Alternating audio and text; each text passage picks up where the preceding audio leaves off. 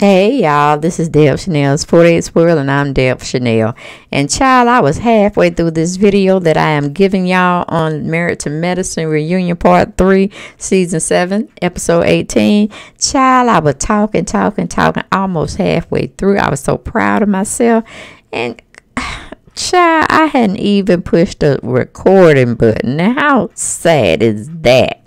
So, forgive me. I started working on this video at 12. I think it was 12:12 in the wee hours of the morning of January 6th, knowing I need to be my behind in the bed. So we really gonna go a little quick, fast, and hurry because all of it was just a really big recap on things. Wasn't nothing happened. We saw the first two parts of the reunion last week, and those were the best parts. Nothing, like I said, really happened. Some fences were mended, some hearts were amended, and it just is what it is. So let's quickly go through this, and hopefully I'll be done by 1 a.m. Okay, we go into Dr. Simone and Dr. Heavenly.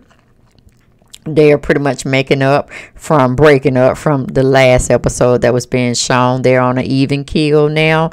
They've forgiven each other. They're going to work through their issues, and they're going to leave the men out of their discussions, okay? Because that's pretty much what Dr. Heavenly and Dr. Simone were really fighting about anyway, and spreading business on what the men do behind the scenes. And y'all, I don't know why Dr. Heavenly make all these, like, she got to smell to see if her breath is fresh type of look. I don't know why she got to make them ugly faces. She's a beautiful woman. I just don't understand. She always does it. She always toots up her nose. Y'all get in those comments and tell me what y'all feel about that. But then we move on. We got Jackie.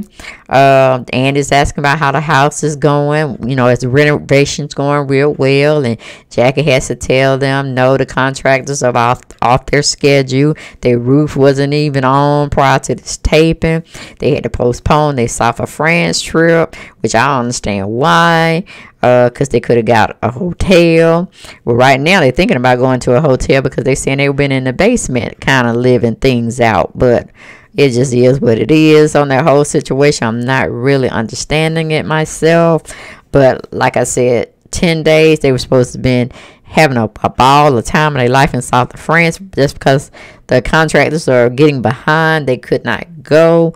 I'm like, Jackie, couldn't you have anybody come and stay at your house and watch and make sure they are getting things rolling, so they'll be wasting all this other time where they can bill you out for? I mean, really, what's going on?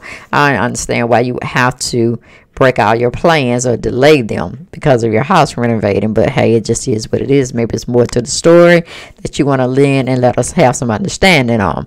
But leaving that situation, Annie asked Cora, how does she feel about Dr. Gregory talking with Simone and Cecil about how much he really do care for her, this, that, and the third, and the relationship that they still have with Dr. Gregory, even though she's not a part of it. You know, she stumbles and says, you know, she glad her husband / ex-husband is still having fond memories of her. She will always keep them in her thoughts as well, because everything wasn't bad when it came to their relationship. But she wished him well. She's gonna do fine without him. He's gonna do fine without her, and they're just gonna go from there. Then we got Andy getting some write-ins of commentary people, or not commentary people, but viewers of the show wrote in commentary to ask, certain guests on the panel of the show different questions or whatnot. Somebody wrote in about why Mariah always fussing with Quarter. Would they ever have a resolution with their relationship? Of course, we already know they're gonna have that love-hate relationship towards each other. And the caller, or the write-in person, the person that had wrote into the show, her question was, why did they spend the whole religious day fussing about Quad? Why did she let her family talk about Quad so badly? And of course, they played the footage, and they had receipts, and they just kept showing Mariah's family talking real nasty about Quad, calling her garden tools and everything under the sun of God, except for being a child of God and saying nice things. And of course, Mariah was deflecting. Aiden was kind of helping her out, saying, "No, that was just a religious holiday. We only do this, that, and the third, and we teach our kids about Christmas. We teach them about the Muslim faith around the holidays, and just incorporating all of it in for their edification, so they can keep up the tradition, since they are a part of two different religions." Mariah was just constantly saying, no, no, no, no, no. Her family did not do that to Quad, and the footage showed, the viewers such as us, something quite contrary to what Mariah was putting out. Like, no, your family did. They showed the footage, and she was saying, no, no, no, no, no, that footage is wrong. But they only showed one snippet of it, but it was like a 3-hour dinner. They didn't catch that. They didn't want to put anything. It was just to drive ratings, so y'all just show what y'all wanted to show of the dinner and stuff like that. But Mariah felt in her whole hearts of hearts, even though it was receipts out there showing the footage, that her family was dogging Quad out, and she really wasn't saying anything to tell them to stop. Let's just talk about the religion, what we're here for. Let's just love on each other. Let's not talk about any subjects that are going to get us in a bad space or a negative space, and this, that, and the third. It what it was, child. It just what it was. And Andy was sitting up there looking at her like she was stupid. Like, you gonna argue against footage that is telling you something different than what you're trying to tell us? Well, we just gonna go and leave it at that, because we know we're right and you're wrong, and we have footage to support that. But anyway, we leave on from that situation. We got Contessa and Scott. They having scenes being played back from them from the whole season about this whole big deal about her leaving Atlanta and wanting to go to Tennessee, I think it was, to a school down there where she wanted to get her extra schooling and her extra degree under her belt. And Cecil and not Cecil, but Eugene and Toya was having a discussion, and Toya brought it out saying, my husband, we were talking about, you could have really went to school here. And she was like, no, no, no, no. The program that she wanted, the pieces, the components that they had, they didn't offer that in Georgia. They only offered it in Tennessee. I think it's Tennessee. It might be Tennessee or Alabama. I'm not really sure. It's neither really here nor there, just a school out of town. We do know that. But she was saying, no, no, no, no, no. And then a caller had wrote in, because they had watched her throughout the time she's been on Married to Medicine, meaning Contessa. They wrote in and said, well, back in the day, you worked for 2 years, or you took 2 years off because you wanted to stay with the kids, but you were a full-fledged, full-time doctor at that time. Then you told your husband you didn't want to work full-time no more. You wanted to be with the kids. This is their formative years. Da-da-da-da-da. So he said, okay, work part-time. Then that wasn't satisfying her, so she wanted to go back to school. She did what she wanted to do. She enrolled herself in an out-of-town school. Scott got all frustrated about it. We saw it all play out on this season. And he pretty much really was pulling the kids in to pretty much have them feel like he was feeling like she had abandoned them, meaning Contessa, and left him to do all these motherly type things that she is supposed to do. And he's just supposed to be out there making the money and coming home and sitting in all his glory. And I don't know, making some types of judgment provider calls, but pretty much take care of the kids, make sure they're good, and have his supper ready.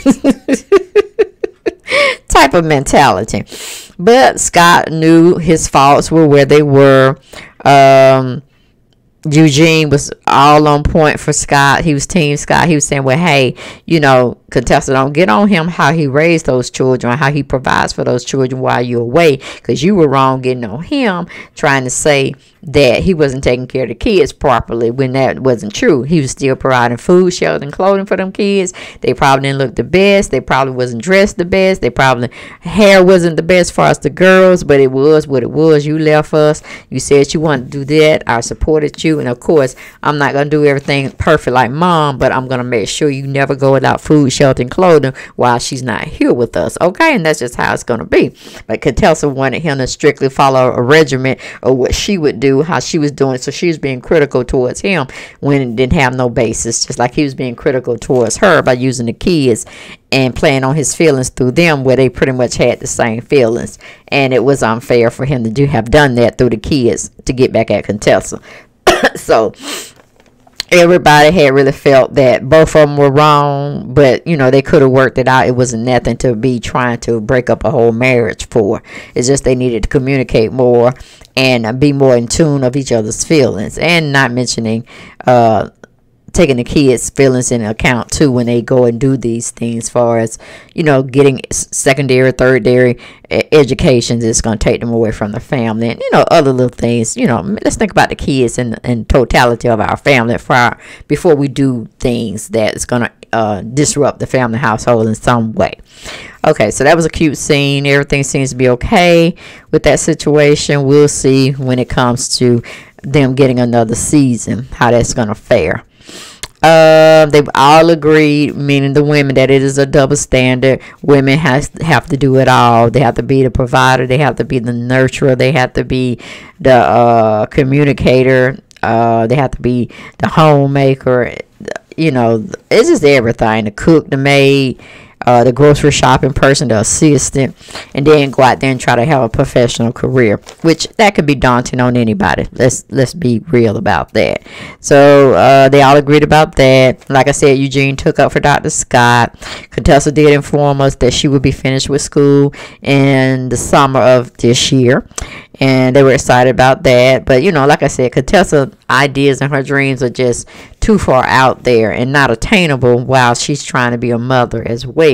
She talking about she want to be the Surgeon General or the Secretary of the United States Army organization. I'm like, good God, girl, you trying to make like you a man or something, and you have all these other responsibilities as a wife as well as a mother to your 3 kids. How you gonna do this? You know what I'm saying?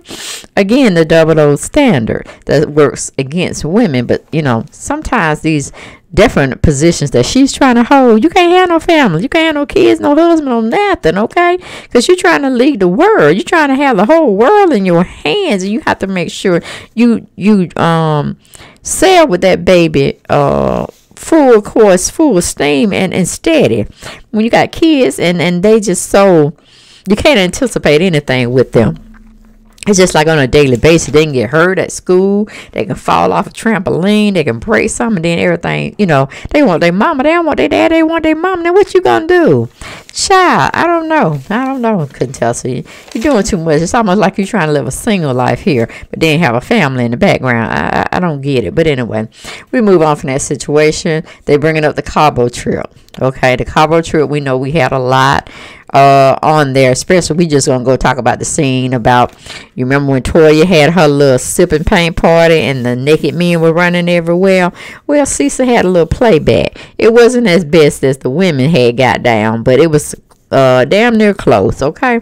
But they had a little strip party that they went to, a little strip club, and they got the same little stuff going on, but Dr. Damien was at the brunt of the whole joke or the whole scene, and it wasn't fitting for his wife, Dr. Heavenly, because she sure was clowning up there something, and we all saw it. They did playbacks on it, and Cecil just said, he was just upset because the women he felt did go a little bit too far. They had naked men in their birthday suits from the top of their heads to the sole of their feet.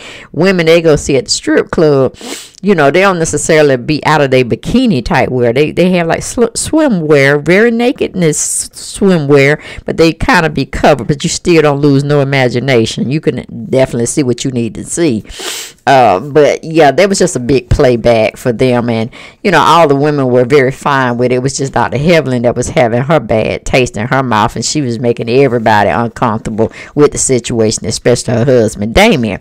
But Damien was surprised that he found out some of the information that Dr. Heavenly had left out. He found out on camera. He was like, he don't like those kinds of surprises. He don't appreciate them. He don't like them. So I'm sure him and Dr. Heavenly had a nice conversation riding home after that taping. Okay. And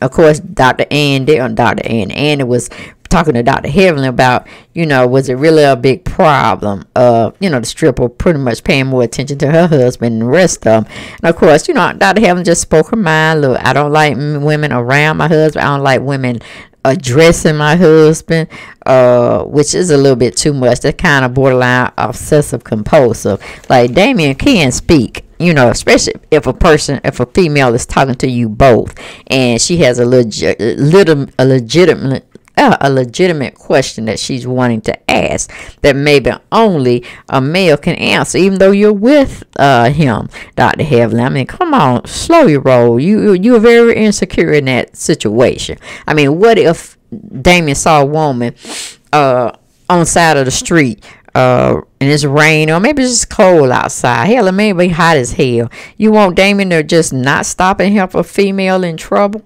What you gonna do? Say, I can call AAA for it, but we gonna keep on pressing on? I mean, come on, Dr. Heaven. That's just piss poor in your book and total insecure, because I'm sure Damien is not gonna, fraternize with the enemy, as you seem to say women are, when they definitely overstep their boundaries and talk to your man, whether you're there or whether you're not there. Don't understand that mentality, and I'm just gonna go on past it, but it just is what it is. But Damon was okay. He just said he don't watch the show. He don't watch the tapings because I guess he don't want to get his feelings hurt, because he know his wife out there doing stuff that she ain't got no business, but she want to hold him to a certain standard. But I'm sure, like I said, they had a definitely conversation as they rode home. As Dr. Heaven still affirms that women can cheat much better than men. She always feels that women stay three steps ahead of men, while men don't even think that way. Now I'm like, child, please. Men get caught sometimes because they want to get caught. Hint, hint, Curtis, he wanted to get caught. But men can be just as devilish, and they can definitely be sneaking around, fooling around, and you'll never know what happened. Okay, so no, I don't give men the whole spiel that they're dumb. No, they're not. They don't took a playbook from the women's playbook and learn how to not get caught. Okay, they learn how to play the game where they have become better players than we are at times. Okay, but it just is what it is. Dr. Helen can have her say, but I think she's not right in that situation at all. Oh, and then, like I said, Dr. Damon had told Andy that he don't like finding stuff out at the wrong time, or definitely not showing it on TV, and he's finding out stuff that his wife should have definitely been telling him. He seemed like he was very disturbed. Okay, and then the fifth scene has got me recapping all the joys and pains the women had went through this season. Of course, Contessa, when it comes to her school and her husband not understanding. Then we had what's her name?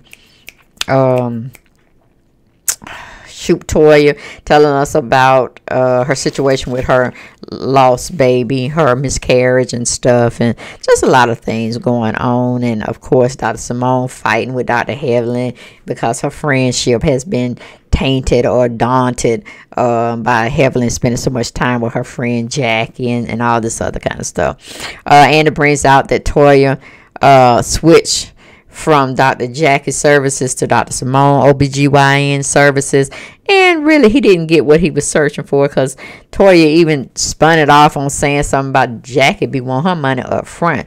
They already know the insurance is going to pay something, but they want you to put a deposit down just in case the insurance don't come through in a timely manner. I said, what kind of office Dr. Jackie got going over there? She is definitely a strong businesswoman. If you can't be seen on those certain terms without her getting her cut first, oh, child. But anyway, I guess that's how you have to be, and I guess that's why she's been in business and continue to making money. I don't know, but evidently Dr. Simone is like, okay, no, we'll sell whatever you say you have to pay, and then we're gonna bill your insurances, and then we're gonna expect payment after that, like most doctor's offices do. But like I said, I don't know if that was the reason why Toya had switched providers from Dr. Jackie to Dr. Simone.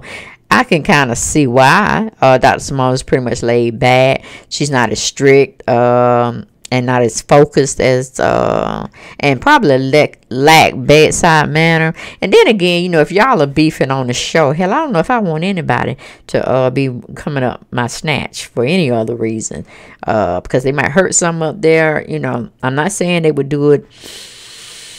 Well, yes, I am saying they may do it intentionally, and then I would hate to think that, and that they would be so mad at me for whatever reason I may have said on the show, and they would take it out on my body and physically hurt me, you know, because in the Hippocratic oath, other physician or anybody working in the human service field, you do take that oath to do no harm to anybody you serve. So I don't know. It's just kind of weird with that situation. And then, like I said, Toya didn't really give a good explanation of why she had switched providers. So we moved on from there. Toya even was fussing with Dr. Heavenly because Dr. Heavenly was, somehow they were talking about little young ladies at the age of 14 getting on birth control.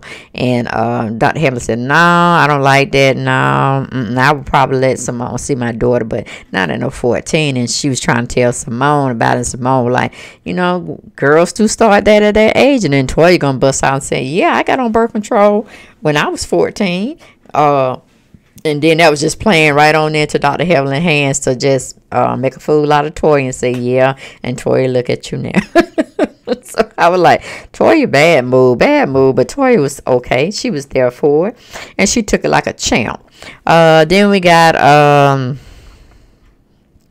let me see. Dr. Contessa, she tried to set Quad up. She told Andy with a plastic surgeon. And, of course, Quad was not hearing none of that. I would be scared, too, to tell you the truth. Yes, Lord. Trying to set me up with somebody? I think not. No, ma'am. After Dr. Evelyn did what she had to do. And they were saying that the man she was trying to set her up with was like 4 feet. So I'm like, oh my goodness. But you know, they were joking. Dr. Conselsa said no, the man was just as tall as you, and he's a plastic surgeon, meaning ka-ching, ka-ching, ka-ching.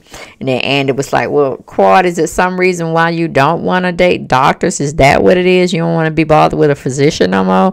And she was like, nah, you know. And I'm like, Quad already gave her a list of what she wants in a man, and it just is what it is. Quad will find someone, I'm sure. Don't count her out in that aspect. Then we got let me see.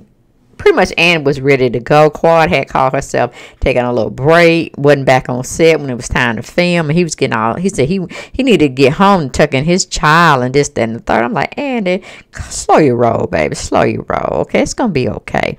Or you should have just brought him to the studio with you and had a little bed set up, and he would have been right there when you finished taping. But it seemed like Andy was just too fit to be tired. He was tired of the whole show. He knew this was really lackluster himself, and he just ready to get the taping done with. So at the end, they started talking about what did they want out of their relationships coming up next season. So he kind of alluded to they're going to get another season and they all are going to be invited back. But he did not say anything or question Dr. Heavenly, because Dr. Heavenly had made him mad through the whole season, during the part reunions 1, 2, and 3. Okay, so he didn't even ask Dr. Heavenly what she thought. Oh, I missed it. But I know Quad, he asked what she was going to do. She said she was going to be open to relationships with the group. I'm like, yeah, right. Mariah said, she has no ill feelings towards anyone of them. She said she's open and she's forgiving. And I'm like, right. Then they asked Simone. Simone said she loved the group. I'm like, yeah, right. Okay. Then you got Contessa. She's saying she wants to learn from the other women about how she can keep her marriage on point. I'm like, girl, keep living life and keep looking and praying. That's what you need to do. All right. Then we had Dr. Jackie saying, recognizing the growth in the group and everything doesn't stay the same. People change overnight. Like she said, new levels, new devils. They just have to keep rocking with one another in the group. Toya is not going to. Andy asked her, was she going to build a 3-story closet? She said no. The 2-story I have is fine. It's perfect for me. And it was more so making digs that Andy was being messy between Dr. Heavenly and Simone, because Dr. Heavenly had already had her closet situation straightened out at a 2 level. Then Toya got hers done, and it looks much nicer than what Dr. Heavenly had did to hers. But of course, Dr. Heavenly been in her house for a while, some years, and Toya's just getting hers, and she's getting everything updated, up to date, state of the art, and whatnot. So Dr. Heavenly called herself done renovated, and now she has a 3-story closet. So I'm like, child, Dr. Heavenly trying to compete with Toya. It's just hilarious, okay? And that was really it of the whole 3rd set of the reunion, if you can believe it or not. And I did it in 24 minutes. I'm proud of myself, okay? But that's all I had for this particular last showing of season. What season was this? Season 7, episode 18. So we'll be going in season 8 fairly soon. I guess they're going to break for about maybe 2 months, and then they're going to be taping, and then we'll start being seen what's going on with them once again, okay? Hopefully we'll see more Buffy, less of Contessa, but you know, it just is what it is. Hell, they might bring another friend of the show in. Who knows? But that's all I had. Hopefully y'all enjoyed the video. Don't forget to subscribe to my channel as always. Share and like my videos, and I'll see you next time. Bye-bye.